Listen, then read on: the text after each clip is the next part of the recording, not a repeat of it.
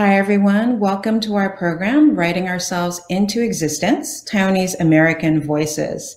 I'm Grace Prasad. I'm super happy to be here with my fellow panelists. And I want to tell you a little bit about how this program came together. So at the start of the pandemic, a friend of mine, the other Grace Wang Lynch, invited a few Taiwanese Americans to watch a virtual screening of a movie called Tiger Tail by Alan Yang. And it's a fictionalized account of his father's life in Taiwan and then later as an immigrant to the US. So this was in 2020. And from that Zoom happy hour, we actually developed a deeper friendship among this group. And all of us are writers, Taiwanese American writers. And we have a lot in common. Not only are we writing, but we also, I think, distinctly are championing Taiwanese American identity that is separate and distinct from the larger Chinese-speaking diaspora. And so even though there are lots of writers in the US that are helping to expand and diversify American literature, I want to say that I think there's a particular urgency for Taiwanese American stories right now. So Taiwan is a nation of 23 million people. It's the 20th largest economy in the world. But Taiwan is denied membership in the UN and the World Health Organization because China disputes its sovereignty. And that's kind of the shortest way to say it. Even at the Olympics, for example, Taiwan cannot compete under its own name. It's actually called Chinese Taipei, which is humiliating. And it's just one of many examples of where Taiwan is not allowed to participate as its full self, as a country that is recognized. And so I think there's a kind of silencing that's going on the international stage.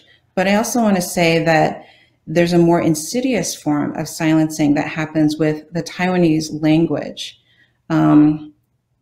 So a tiny bit of history: when Chiang Kai-shek and the nationalists retreated to Taiwan after losing the Chinese Civil War to the communists. In 1949, he imposed Mandarin as the official language of Taiwan, and it's the dominant language of mainland China. And so what that did was it displaced Taiwanese as the lingua franca of Taiwan.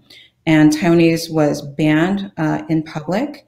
And the effect of that is that younger generations have been losing their fluency and literacy in Taiwanese. And so there is a more recent movement to revive Taiwanese and assert Taiwanese identity as a kind of resistance to Chinese imperialism and overreach. And I think as Taiwanese Americans in diaspora, we have a role in this. I think our voices and our stories are important to counteract this erasure and preserve the language and heritage that would otherwise be at risk. So I'm going to introduce each panelist, and then they'll read a short selection of their work. And then after that, we'll have a short discussion. So our first panelist is Yi-Shun Lai.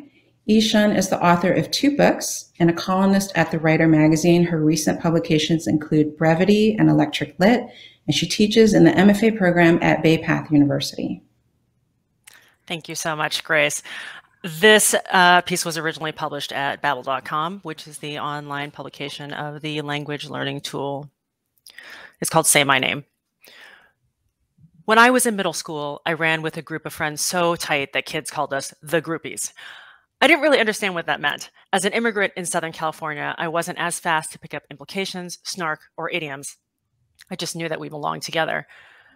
At a certain point, we were assigned S.E. Hinton's classic novel, The Outsiders. After that, we saw the movie together, and we were all so taken by the story of Ponyboy and his friends and their never-ending friendship that we thought to take on the nicknames of the boys in the story. Our friendship, we thought, was just like that. I'm not sure how this happened, but the best names were quickly claimed. Tracy was Soda Pop, Candace was Ponyboy, Joe was 2-Bit, and since Steve wasn't really an option for a girl in the 80s, I ended up as boring, run-of-the-mill Dally. Dally is not really a nickname, is it? It's just a shortening of Dallas, the character's real name. Whatever. It was miles better than watching people try to pronounce my real name, Yi-Shun. More often, though, I was asked if people could call me something else, something easier. So once I'd been dubbed Dally, I often opted for that name. I don't blame people for trying to avoid saying my name. It was only last year, pushing middle age, that I myself finally learned how my name is pronounced in its written Mandarin. You see, Taiwanese isn't my native language. Sorry, Mandarin's not my native language. Taiwanese is. And Taiwanese, my name is pronounced Gi Sun with a hard G. Nothing at all like how it's pronounced in Mandarin, Yi Shen. But if you're me, learning Mandarin isn't just like, oh, I'm picking up a new skill. That's cool. It is flat out learning the language of the country that kept your people down for what was, until a decade ago, the longest ever period of martial law. By now, you're completely confused. Let me explain. In 1949, when the Kuomintang Party left Communist China for Taiwan, they quickly decreed that Taiwan's official language would be Mandarin Chinese, with punishments meted out if you were caught speaking Taiwanese. My father remembers the indignity and sudden danger of having to watch what you said outside the house, on the street, in school, lest you be flogged or fined. From then on, Taiwanese's grip on its own people began to vanish. It went from being a recognized lingua franca to being denigrated as something only old people or hicks spoke. It started to be considered a spoken dialect, a designation underscored by the fact that it relies either on Mandarin characters or on varying systems of romanization, cramming non-Western sounds into Western letters to be communicated in written form. When my parents left Taiwan for the United States in 1978, I was 4. Military rule was still in full effect. Taiwan wouldn't shake it until 1987, when I was a teenager. On the freer shores of the United States, where you couldn't be officially persecuted for speaking your native language, my parents kept on reminding my brother and I of our heritage. Once we returned home from elementary school, junior high school, college, and then our respective homes in New York and Washington, D.C., we spoke with our parents in Taiwanese. They never asked us to learn Mandarin, for obvious reasons. But Taiwanese is, as I mentioned, primarily a spoken language, a dialect. Not being able to write the characters meant that I had to memorize the hell out of everything. A couple of years ago, desperate for ways of communicating with my aging parents and others of their generation, as well as hankering to strengthen my ties to my homeland, I swallowed my bile and I signed up for Mandarin lessons. I hired a teacher, a Taiwanese national, who spoke both Mandarin and Taiwanese. Within weeks of beginning my Mandarin lessons, I was learning new works in Taiwanese with a speed I had never anticipated. And I could pick apart words I never really had understood the roots of before, piece them back together again until I truly understood what those words meant. I could ask my parents how to write a certain new word, and as they wrote it out for me, I could recall them better just by noting which radicals formed them. It sounds like better fluency, doesn't it? But it still tasted like betrayal. I hid my Mandarin lessons from my parents for months, fearing that I had somehow let them down. But one day I took a deep breath, called them on the phone, and asked them in Mandarin, if they wanted takeout for dinner. My parents expressed a surprised pause, and then they corrected the grammatical error I'd made and answered me in Taiwanese. They were pleased, it turned out, that I was learning Mandarin, if only because it meant I'd be better able to navigate in Taiwan, where street signs are still written in Mandarin, and where only 70% of the population speaks Taiwanese, a direct result of the actions taken so long ago in 1949. Sometimes now, when I'm stretching for words, I'll reach for the Mandarin before I can find the Taiwanese. And when I ask my parents to teach me a new Taiwanese word, it's still painful to know that they have to write it in Mandarin before they pronounce it for me in Taiwanese. Learning Mandarin has proven to be the right decision in all the usual ways you'd expect. When I go to a restaurant or the Asian grocery store, I can try to pick out the right dishes rather than pointing and ordering in English. I started communicating with my aunts and uncles and cousins in Taiwan using Line, their preferred social messaging app, in Mandarin, which keeps us more closely connected. And I can finally parse the exact details of my name, reconcile the fact that it gave me so much trouble as an American kid with what my grandfather intended for me when he gave it to me. My name is Ishan. The first character, E, is taken from the word for most admired favorite. The second character, Shun, is taken from the word for upstanding. When paired with the second character of my brother's name, Chen, the two make the word for most morally upstanding. My parents, who are so proudly Taiwanese, have some colonial lag. Growing up, I was always expected to be the good Taiwanese daughter, delicate and demure. What they got instead is 5'7" with a booming voice and big shoulders, miles away from what they thought of as someone to be admired or a favorite. I didn't take on a career they could explain to their friends either, so I couldn't exactly be upstanding. I knew I was a failure to them, and my 20s and 30s were a misery for it. But when I started learning Mandarin, I could begin to truly understand the depth of their aspirations for me and for our relationship. Embedded in my name is the character that denotes the Confucian system of hierarchy, the part where a parent will always stand above a child in every single way. If I had never taken the steps to learn the language of the country that continues to oppress my people, I would have never learned exactly what they hope for. And perhaps most important, I'd have never gained the power to define exactly what I wanted those characters to mean for myself. I asked my dad recently about how he feels about the written Mandarin language being the traditional way to learn Taiwanese. He said, "It's always been that way. It's as Taiwanese to me as Taiwanese itself." I don't feel that way. I can't shake the history, the image of my aunts and uncles getting flogged and humiliated and sent home for speaking their native language, the very real, present day military threats. But learning Mandarin has given me another chance at being Taiwanese, another way to get to know my parents. And I can't quite shake that either. Thank you. Thank you, Ishan. I think you should add most admired favorite to your bio. And so, by the way, I am reading short bios so that we have more time for our readings, and you can read our full bios on the website. Our next panelist is Grace Huang Lynch. Grace is a journalist and essayist whose work has been published by Tin House, Catapult, NPR, and 2 anthologies, and she is writing a memoir. Thank you, Grace. I'd like to read an excerpt from my memoir, In Progress. This passage takes place during an extended trip to Taiwan with my father and my 2 sons. We were in elementary school at the time. And the idea was that I wanted to experience what it was like to live in Taiwan because I hadn't lived in, I'd grown up in America, lived in America my whole life. So for me, that meant mainly eating a lot of Taiwanese food. And one of the things I really wanted to try was Din Tai Fung, which didn't have a restaurant in near where I lived at the time. But as you will find out in this passage, my father had other ideas. In the evenings, my father went back to Lima's flat, and the boys and I sat in our hotel room. I replied to emails on my laptop. They did homework and watched Adventure Time cartoons dubbed in Mandarin while eating chili crab flavored potato chips. Every morning, my father checked the weather forecast, hoping for a clear day for us to walk from the Longshan Temple metro station to an old neighborhood in the Bangka district. Every day, I asked my father if we could eat at Din Tai Fung. Every day, he grumbled some excuse. "Only tourists go there," he muttered. It was overrated and overpriced, in his opinion. More importantly, my father didn't consider Din Tai Fung to be a truly Taiwanese restaurant. "You need to see the real Taipei," he insisted, "the way it used to be. There is a kind of newness to Taiwan, the kind that is lit with neon lights and set to an endless loop of auto-tuned pop music. It tastes like boba tea and coffin bread, and at the end of the day, it peels off its false eyelashes and farts on a couch next to Ma and watches soap operas." My father hated this kind of Taiwanese-ness, and I was offended at the insinuation that this was the experience that I was seeking. The skies were forecasted to remain dark during our entire time in Taiwan. If we wanted to visit this old neighborhood, we would have to do it in the rain. Again, we boarded the same subway to Longshan Temple and walked up the stairs into the downpour. This time, my father hailed a cab. "We're going to Bo Pi Liao," he instructed the driver.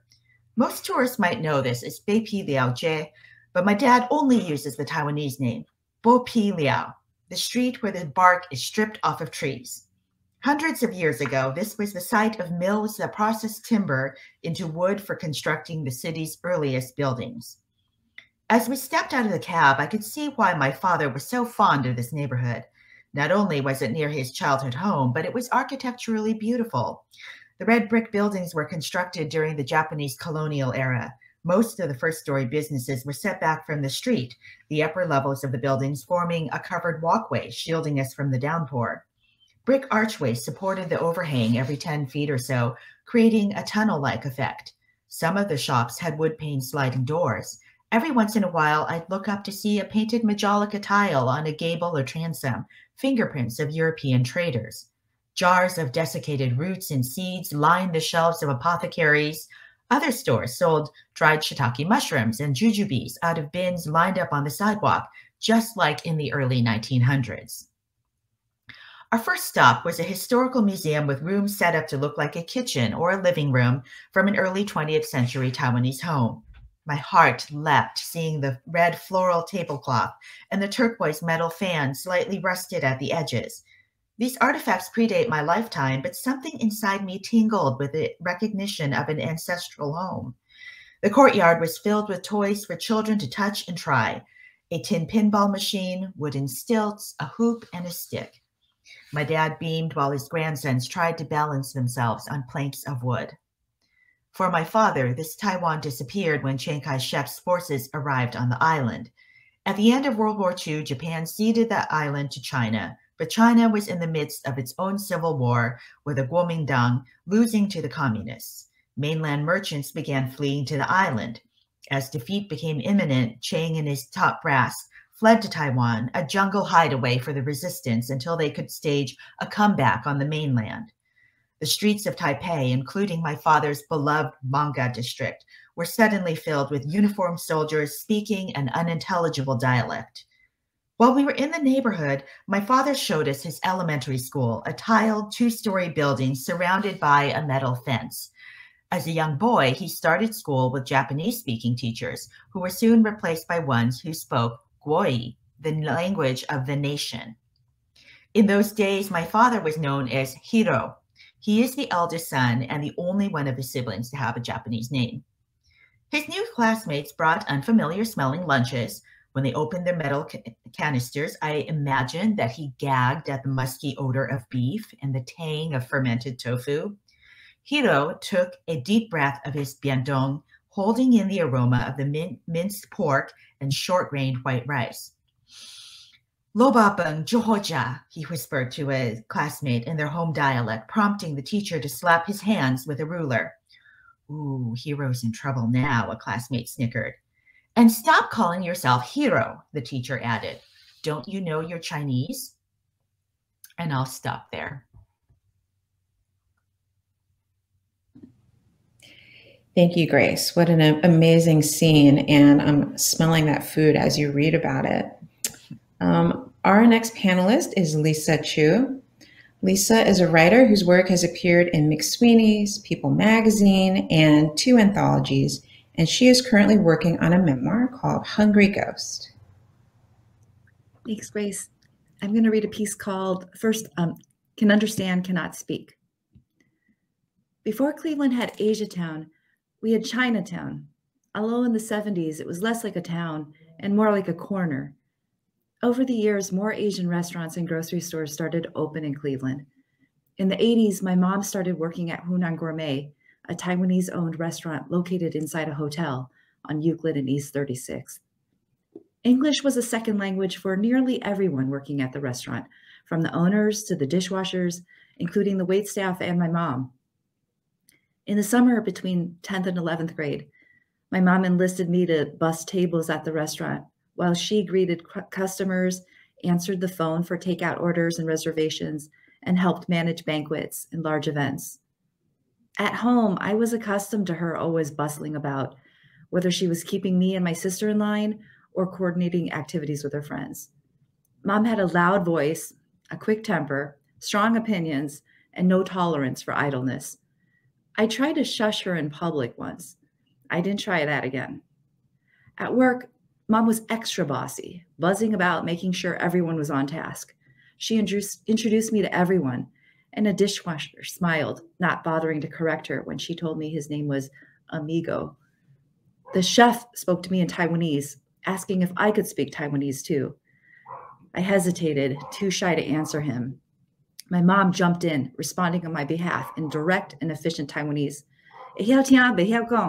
Can understand, cannot speak. He laughed and showed me how to cut lemon slices quickly with a sharp knife in staccato bursts. He motioned for me to try and laughed again when I sliced the lemon slowly and in uneven chunks. Every weekday morning, I tagged along with my mom to work at the restaurant. It was a different world for me, a darkly lit, carpeted world of tables, booths, and, bizarrely, gazebos. Around 10 a.m., I helped with side work, folding cloth napkins and filling clear plastic pitchers with ice and water.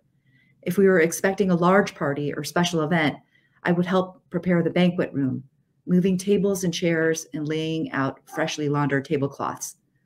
Then I would hang around the coat check area by the aquarium in front of the hostess booth where my mom was stationed until customers began to arrive.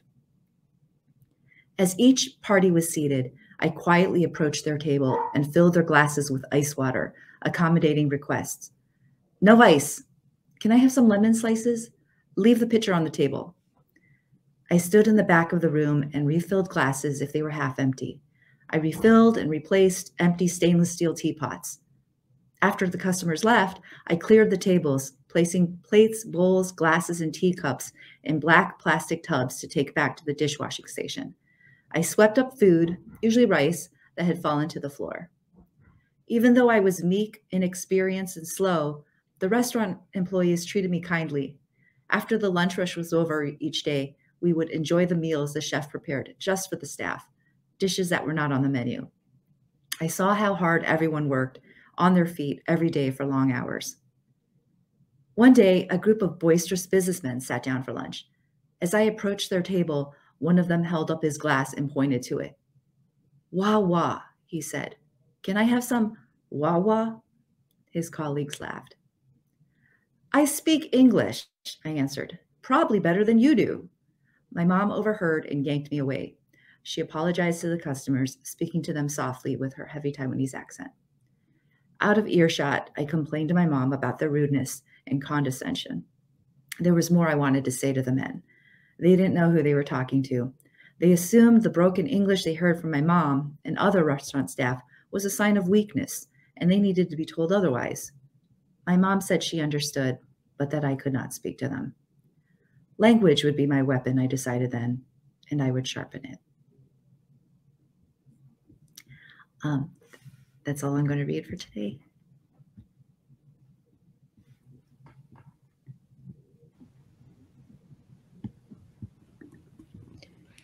All right, thank you, Lisa. And I related to that so much. I've also grown up hearing that phrase throughout my life, can understand but cannot speak. So that resonates so much.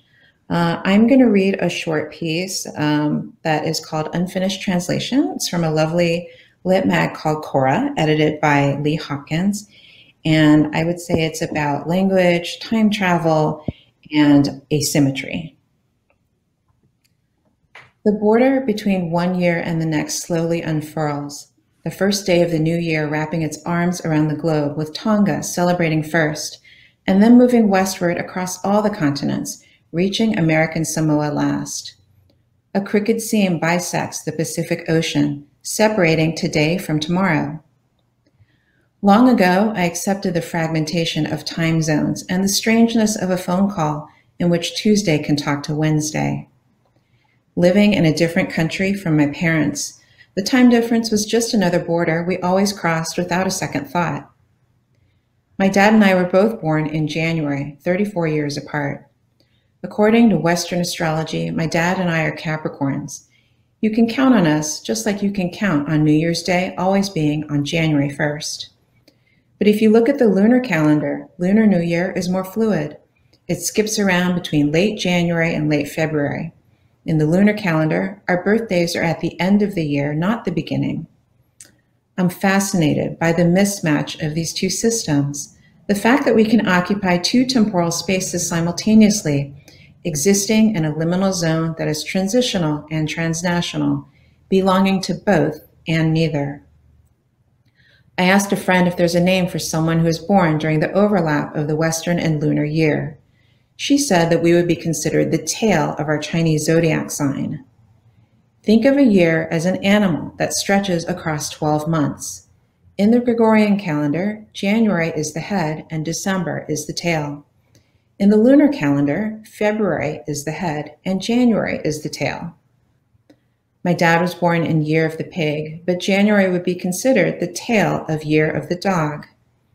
I was born in the Year of the Rooster, but January is the tail of the Year of the Monkey. I wonder if there's a mythological creature that combines these attributes, but the closest I can find is a qilin, an auspicious horned beast with the features of a dragon, ox, and lion.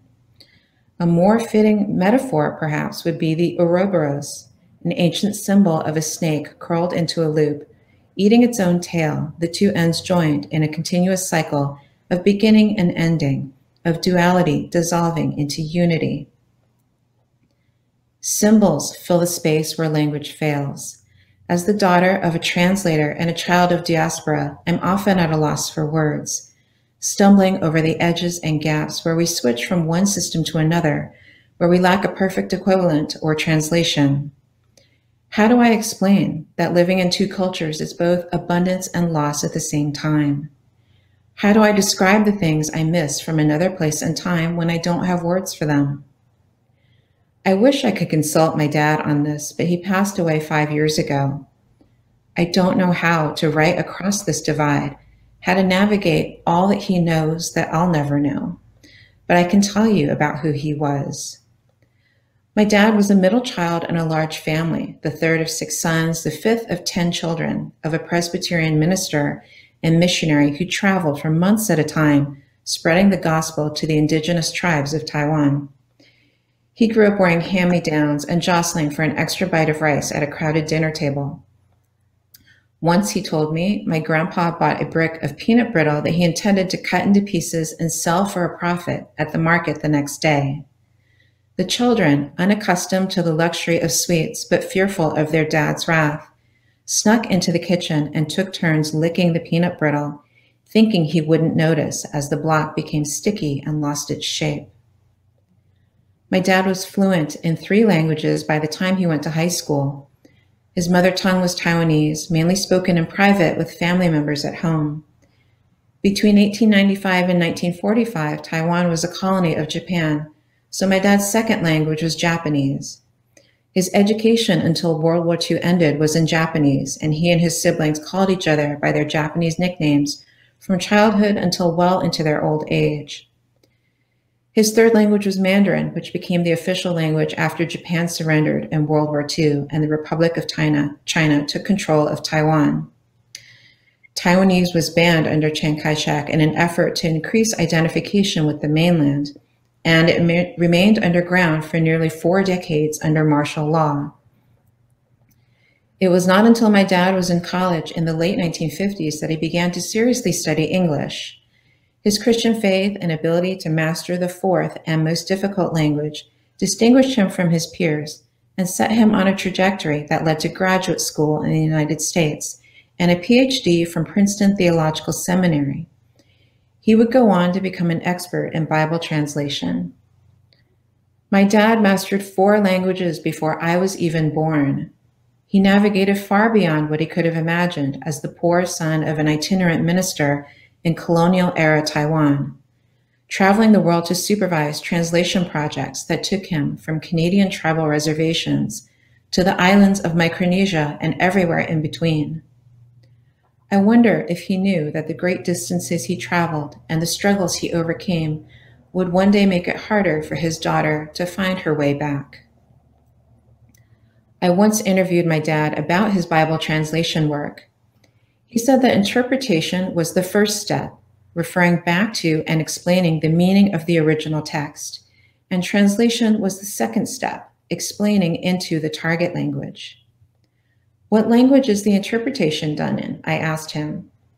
He said that it would normally be in the target language, but sometimes a third language is needed, such as English or Chinese, when the translator doesn't know Greek or Hebrew.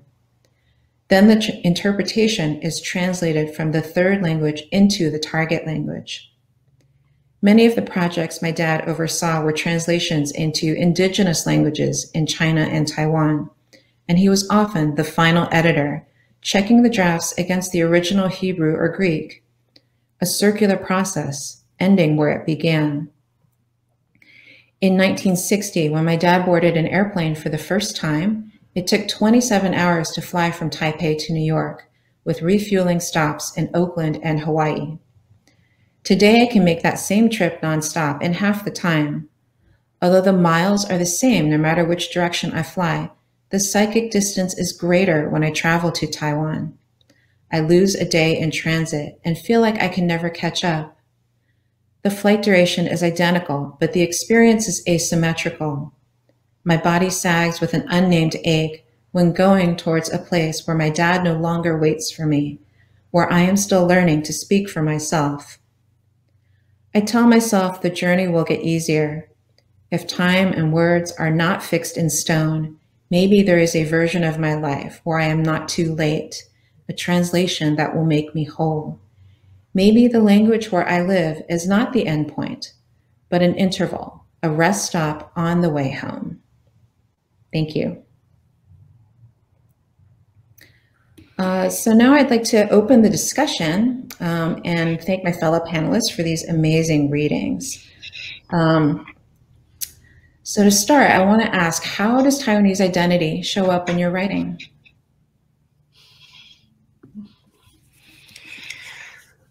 For me, I find it absolutely inextricable from the rest of who I am.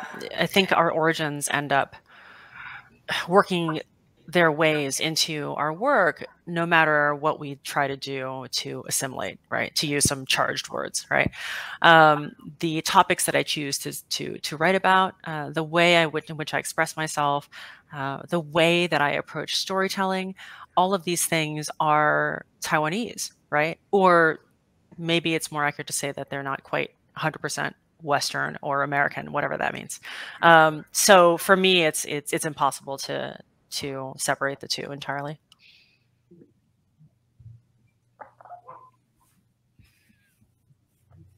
I'll say that in my memoir pieces, my Taiwanese identity is pretty central. I grew up in an immigrant family in Canada and the United States, so North America, in the 70s and 80s. So in Cleveland back then, there weren't many Asians. And so our family really clung to a lot of aspects of Taiwanese culture, language, food, and music. So I really clung to that, and I write about it. Same, I would echo what Ishan and Lisa have said. I think that the process of writing memoir is so reflective, and, you know, I don't think I set out to write about being Taiwanese American, but as I got further and further into the project, it became more important that there was this particular aspect of my point of view that I had to excavate. And I really felt like I had to dig into that because there were questions, not questions, but just things that in order to talk about the events of my life, it really had to be explained with the, you know, overt lens of being Taiwanese, because it's touched like every aspect of my life, you know, from what I eat to how I parent to my relationships with my family members and my relationship to the bigger world. So, you know, so I just feel myself having to kind of like reach back to that frequently, you know. I think that's actually, it's interesting that here we're talking mostly about writing memoir or nonfiction. I also write fiction. A number of us here have dabbled in humor or in other forms, in poetry, in exposition. Grace LP, I know that you've written some, you know, museum exhibits, for instance, right, or essays to accompany them. And I think that these things don't just show up in nonfiction memoir writing, right? They show up again in the way that we tell stories. My father's way of storytelling is incredibly circular. You know, I mean, it starts like way back, literally 5,000 years ago in China, when I asked him to tell me his autobiography one year. That's not what we would consider in Western world as being, you know, as being an autobiography, right? Like nobody would say 2,000 years ago when Native Americans still roamed America, right? When they're writing their own autobiography, right? So it's even the methodology of storytelling, I think, encompasses how we are as Taiwanese people. Grace, what about you? Grace LP, what about you? I would say, like, I write about it definitely in my memoir, but it's not always foregrounded, you know? So I think it's like I can write a bunch of stuff and think, oh, I don't have to talk about being Taiwanese. You know, and plus I also have these other things going on. I have these other identities that I think also come up in my work of being a third culture kid. So having lived in a different country and grown up there, and also just as an immigrant living in diaspora away from my family, you know, so I think that is kind of distinct. But where I always keep coming back to it is that being Taiwanese is just, it has to come up because it's intertwined with the history of Taiwan and my family. And this is like what I call my origin story, which is that my parents left Taiwan when I was 2 years old. So I was a toddler. They moved back to the States and I immigrated to the States because they had gone to graduate school there. And the reason they left at that particular time is because they were connected through an American couple that were also professors at the seminary. they were connected to a political dissident. So essentially a Taiwanese revolutionary who was anti-Kuomintang and Chiang Kai-shek and very critical of the regime. And the fact that they had this connection made it very politically tense and difficult for them. And so they left because of fear. And so this dissident actually went on to escape Taiwan, escape house arrest, was granted asylum in Sweden and ultimately the United States. But it was toxic to know him. Like, it was actually very frightening for my parents. They were afraid of being blacklisted. Chiang Kai-shek has violently persecuted his enemies. And so that was how they ended up in the States. And that is really the basis of my whole identity and who I am. You know, like, everything about what I write and who I am goes back to that event in time, because I was separated at a young age from the rest of my family and my culture and grew up speaking English. There's a real sense of fear too, right? We talk about it being politically difficult for your family or for our families who may have been involved in those type of efforts. But the reality is that it was a life-threatening time to be separate, you know, to be against the KMT, right, or to be anti-Chiang Kai-shek. And I think people forget that. You know, we don't talk about political refugees from Taiwan in 1949, do we? We don't do that. You know, we just talk about it as like, oh, they immigrated, right? But it was, I think we forget that it was much more than that.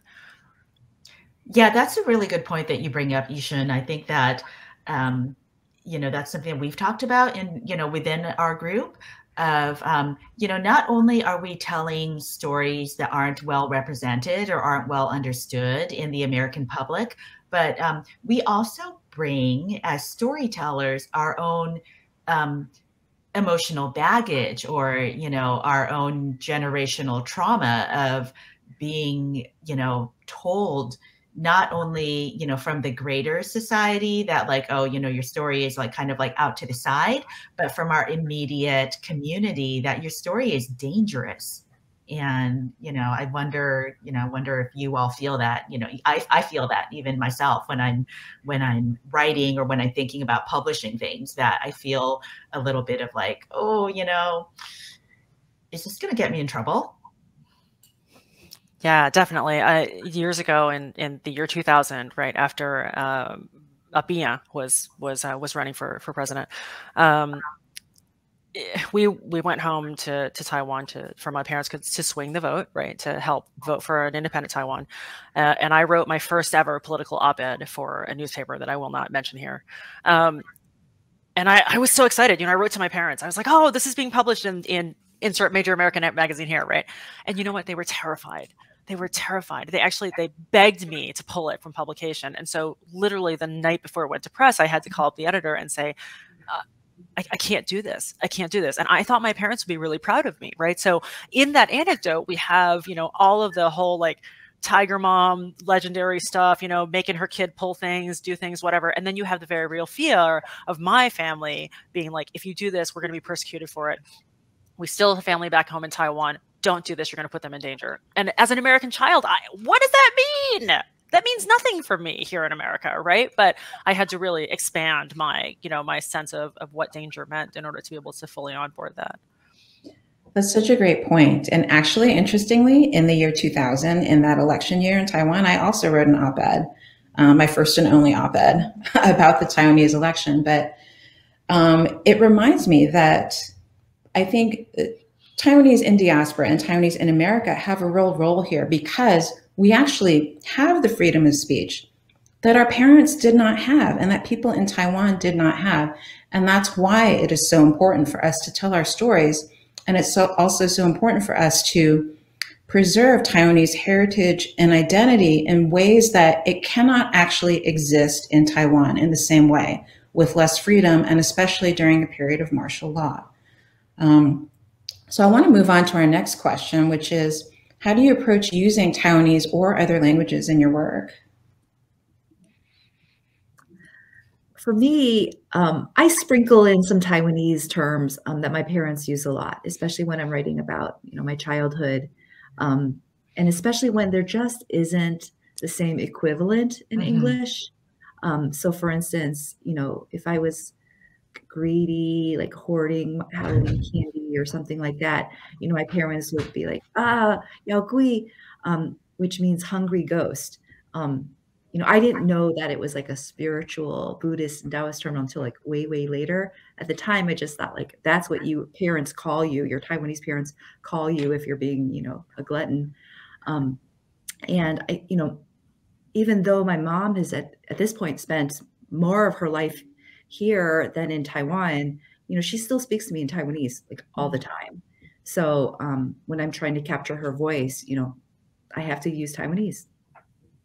Yeah, that's it. Capturing people's voices. And like, I think everybody has mentioned how our families come from such a multilingual background. And, you know, I find that wanting to like sprinkle in certain phrases, whether that phrase is Taiwanese or Mandarin, like that is important. And also the choice of language also reveals something about the context, you know, whether this is an interaction with a person outside your immediate family, if this is an interaction that's very intimate and personal within your intimate family, or, you know, if it's a, you know, public kind of thing, and the fluency that our relatives go back and forth and you know, switch between these languages is really different than what we experience in America, where it's English or English with a little bit of like one other language, but you know, like coming from, you know, really a multilingual background is something I feel is really, it's beautiful. I think it's really beautiful and really important to put down for posterity. I mean, did all of your parents, did they speak like this smattering of like mostly Taiwanese, sometimes Mandarin, sometimes Japanese, and then English? So like a lot of people, I think almost all of us here have the situation where there is some Japanese, right? Like my father also had a Japanese nickname, you know, that he was referred to by, and some of his brothers did too. Now, I think this idea of smattering actually really only became noticeable to me when my parents started code meshing in English, right? So, I mean, the other day, what is time? A couple of years ago, we were driving someplace and we were off to a picnic, you know, and Mom was like, "Why are we carrying all these things?" And then she saw a bunch of people with like picnic baskets, and she goes, "Ah, people mak gua thing." Okay, which means, oh, everybody else is carrying things too, right? But it was so like organic and natural the way she said it, you know. So now it's become like hashtag, you know, oh, Mom saying something, people mak gua thing, right? But it became, I think, most moving to me when I noticed that, you know, that she had adopted English as her own other code meshing tool, right? She can, if she can't reach for something in Taiwanese, then she'll reach for it in English, which I find really moving and kind of cool, you know, sort of a neat thing. Yeah, I love that. And it's so true that there's this kind of like our parents' generation, like they've been code switching forever. yes. And they knew specifically which language for which context. If they were at home with friends, if they were at church, if they were at school, or like, you know, in a government office somewhere, it's like they had to switch from like the sort of proper Mandarin, you know, so the language of business and the language the government enforced, to Taiwanese, which was more vernacular and close and intimate. So I've discovered through writing my memoir that I actually have a lot of language quirks in my writing, because, you know, sometimes I'm saying things in Mandarin, sometimes I'm saying things in Taiwanese. And I use stuff interchangeably. And I just know there's going to be a day where I have to, like, you know, meet with my copy editor, hopefully, who's going to say, "Why are you so inconsistent? In some places you call your dad's eldest sister Duako, and other places you call her number one aunt."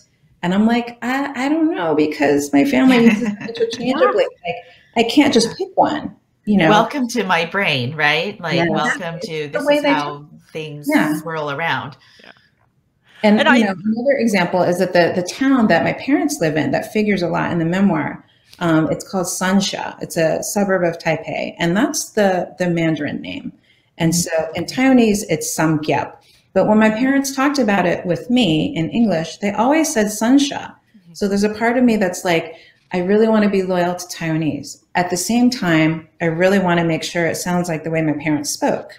Yeah. And so there's this kind of tension between the two of like, like what choice should I make and what's the right choice? You are scratching at something that is super pertinent for me. It's always top of mind. My agenda is to stop making stories from other culture other, right? It's like we live in America. Okay, this is like our demographic is so incredibly diverse, and our demographic has become so diverse so fast that we are in what's called a low context culture, which is that we have to say everything directly because we're never quite sure which culture somebody else is coming from. Okay, so that need for a lot of context, right, creates the type of communication that Americans engage in with each other, right?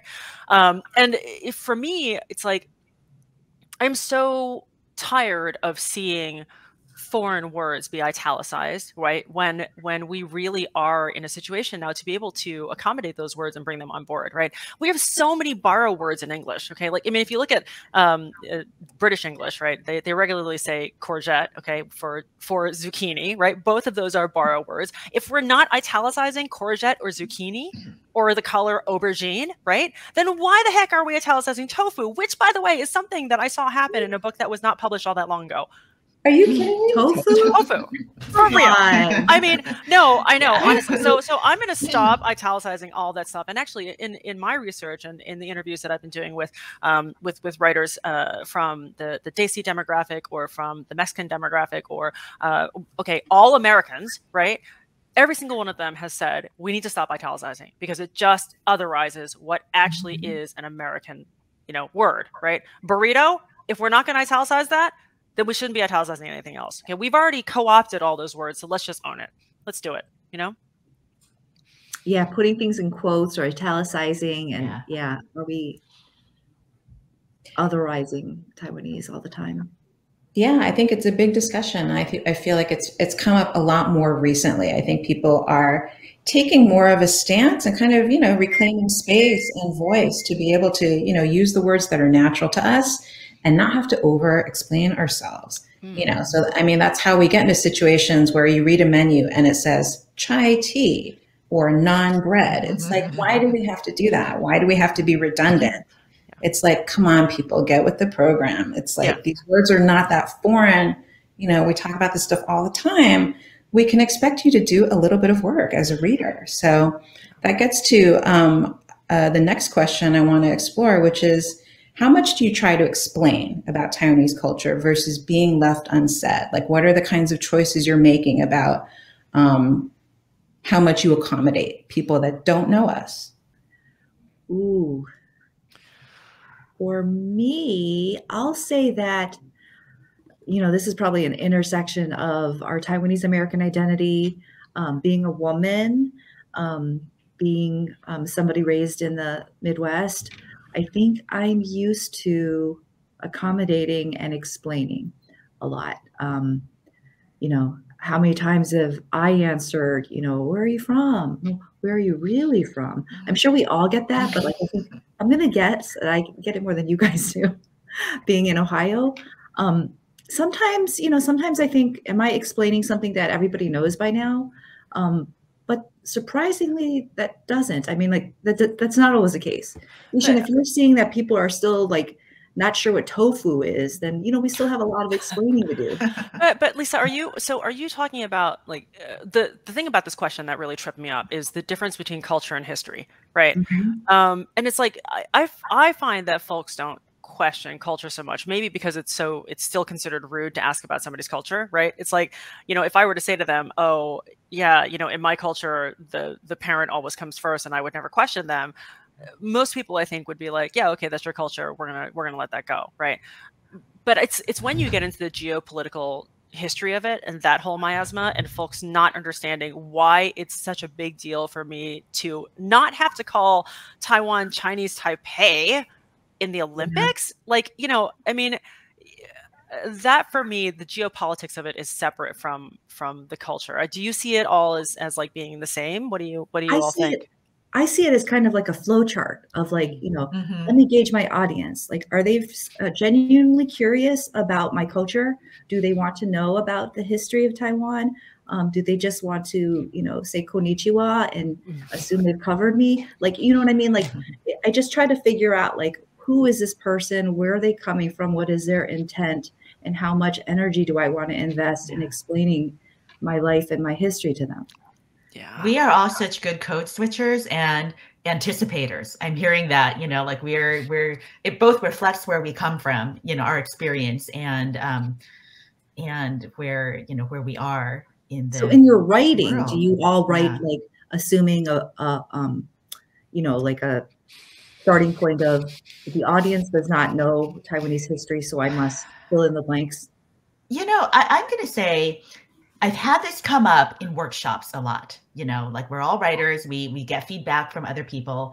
And for example, I remember sharing a piece of writing with a workshop, and then coming out of the comments, one person in the workshop had completely misunderstood my explanation of, the immigration patterns into Taiwan, and understood it that my family was part of the wave of immigrants post 1949, which is like the exact thing that I was, trying to define myself as separate from. So in that case, I felt like, what, there is an importance to explaining, because explaining is better than not being understood or being misunderstood. I think I would love to not have to explain, but I also want to be understood. So there's that dilemma, like I would love to just walk into a room and just start talking without having to explain, what my identity is or to clarify anything. But at the same time, I'd rather explain than to have the point being lost. Yeah, I think I think about this a lot, and I would agree with Lisa. I feel like my tendency is to explain and sometimes maybe over explain, and I'm trying to change that. But I think the reason I do it is because I do a lot of writing for business, and also I did my MFA more than 10 years ago, and so I think things have evolved a lot since then.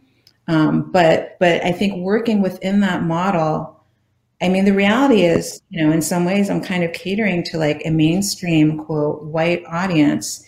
And, it's a reality we deal with. And the publishing industry is also, I think, predominantly white. And so I think there's always going to be this kind of space where we have to navigate of like, how much are we willing to do and how much are we willing to explain, versus making them do a little bit of work or be a little bit curious. But I think there's another, for me, I think because I write so specifically and directly about the language barrier and about being an insider, my writing is just about trying to understand and uncover meaning. And so I'm also actually explaining things to myself as much as I'm explaining them to the reader. So it's like a catch-22. It's like I don't want to do it, and yet I also can't not do it. So. But I think what you're talking about, though, Grace LP, is it has sort of like different lenses on it, right? I mean, there is the aspect of the craft of the essay, which and in fiction too, to a certain extent, this idea of noodling your way towards an explanation for yourself, and the reader gets to come along with that, right? But I think we actually forget too that there's a certain point at which we get to pick our audiences. The reader has a key role to play in this, right? I think it was Toni Morrison who said that her writing doesn't have a lobby to it. Other Black people don't need to be explained to what it's like to be Black, right? Whereas if she was writing for a white audience, she might have to explain that. Now, the fact that she had a big white audience it's icing on the cake for her, right? I was talking to Miriam Gerba, who wrote that great takedown of American Dirt, right? Piece. Yeah, and the great Joan Didion piece, right? And I was talking to her about the amount of code switching that is involved in her work, and not even code switching, but just flat out Spanish that she uses, where she's relying on the context to convey what it is that she means to people who may not speak Spanish. And what she said to me was that her writing is for people who already understand that, or for people who are curious about it. She's going to invite them in, right? if they want to come, but she's not about to change her gossip circle for a reader who doesn't care to understand, right? And I think that this is one thing that we have to recognize is that, yes, there is a Taiwanese writing diaspora, but there also is a Taiwanese reading diaspora. And I think if we can onboard that, then that makes our capacity to reach people that much broader, right? Yeah, absolutely. I completely agree. And I think, it's a question that I ponder a lot, and I'm sure we all do, which is like, who is it that we're really writing for? Like, who are our readers? Who is our audience? And so, the more I think about it, the more I think I'm writing for people that are like me. They don't have to be Taiwanese, but maybe it's other immigrants, it's other people that, speak other languages or incorporate other cultures or have lived elsewhere in the world. And that's actually a large group of people. Like, I think we sell ourselves short when we think, oh, it's too narrow and there's not that many people that will be interested. I mean, I would just argue with that. It's often other people who are telling us it's too narrow, right? Mm-hmm. Like, our stories are universal. Our stories are encompassing human hopes and fears and, relationships. So, it's set in a certain context, but the emotional core of the story is universal. And I think we should own that, we have it, a setting, which is our particular setting, but our journeys and our narratives are human. Maybe the knock-on question to that is at the root of all this is, do we mind explaining? I don't mind it yet. I haven't gotten tired of it yet. Maybe in part because of what Grace LP was saying earlier, which is that we're still trying to parse it out for ourselves, right? We're still occupying this third culture, right? So right. Yeah, I go back and forth. I think it depends on the context, and in say, in the course of a book-length book, I'm not going to explain in every single scene why something is happening, but if you read the whole book, the context will become apparent. It'll be together. Yeah. But if I were writing a 2,000 word essay, to be submitted somewhere, I'd probably put in, some context, assuming that this is the reader's first encounter with me and the subject, and so I would play it, kind of on a case by case kind of situation thing. Yishen, I like what you said about Miriam's point of view, which is that you're writing for someone who is already interested, and because that is the person that will get the most out of your work versus reaching all the way across to someone who has no curiosity, no background. I mean, the reality is it's going to be unlikely for them to discover your work. So, let's reward the people that know something about us and want to know more and can empathize and relate and find some common ground.